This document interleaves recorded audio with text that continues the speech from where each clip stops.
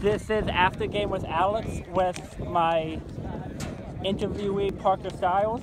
First off, congratulations on the great win today. Thank you, Alex. So, what was the difference between the first half and second half for the Quakers today? Well, in the beginning, the first quarter, we were kind of playing crazy, chasing the sticks a lot, and we weren't packed in defensively.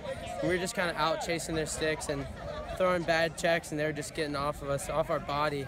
We needed to play body defense, and we weren't doing it. And then come second half, we really just dug in defensively. How were you guys able to withstand Bridgewater's long possessions in the second half?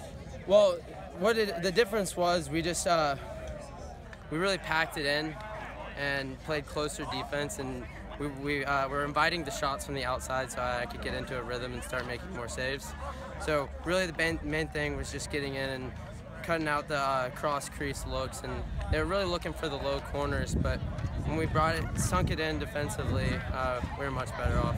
And lastly, talk about that last save that you made to preserve the win with the game on the line.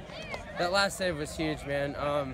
First half, I started off real slow. I think I only had one save, but the difference was he came across the middle, and I just had a clean look at it, and he just shot it high, and I had it all day. Thank you, and good luck for the rest of the season. Thanks, Alex.